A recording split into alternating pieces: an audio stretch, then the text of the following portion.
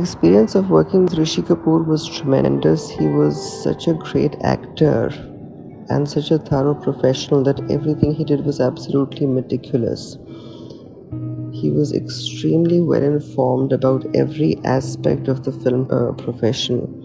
He made it a point to know what was being created there in any part of the world, what was being used technically in every aspect. I used to wonder at the amount of knowledge he had about films.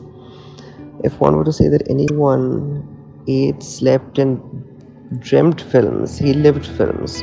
And just being around him and his energy was tremendous because he had this true star presence which he used to carry with him in a very, very unaffected way.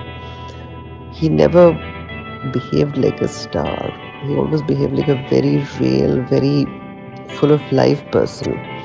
He was, whatever he did with full conviction, with all of his energy and full commitment, which is something I'll always admire.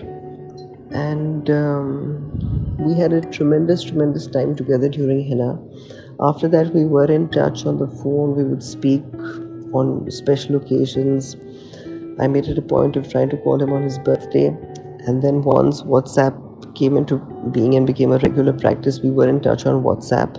It was a very sad thing to know that he's not with us anymore.